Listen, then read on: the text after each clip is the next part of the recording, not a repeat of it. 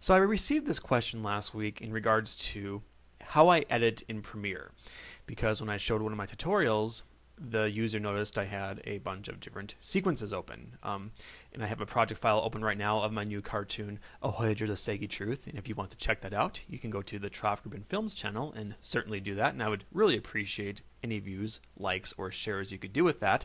But anyway, what I have done here is created a project that has multiple sequences. Now, what a sequence is in Premiere is simply just I would say a blank timeline.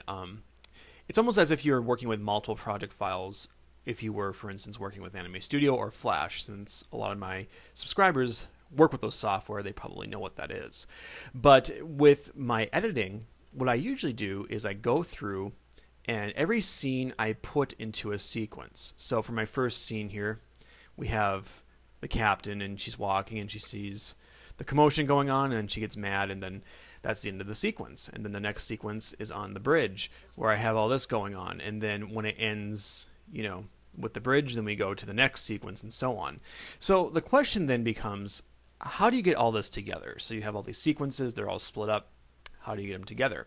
Well, once I have edited all of my sequences, what I do is I make another sequence, surprise, huh, called the main sequence.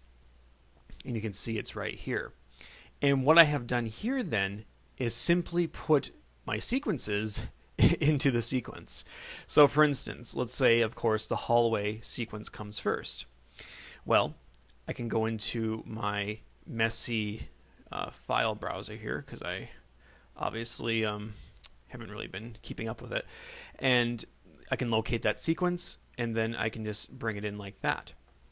And now we can watch the sequence play out, and then we can go to the next scene and so on.